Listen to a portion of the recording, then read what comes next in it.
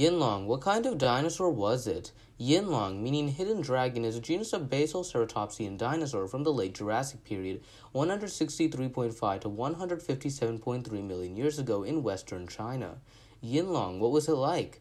Yinlong was a small ceratopsian with a length of 1.2 meters or 3.9 feet and having a weight of 10 kilograms or 22 pounds. Yinlong, being an early ceratopsian, had no horns or a frill. It also walked on 2 legs, unlike most other ceratopsians that used 4 legs. I hope you liked this video and see you in the next one.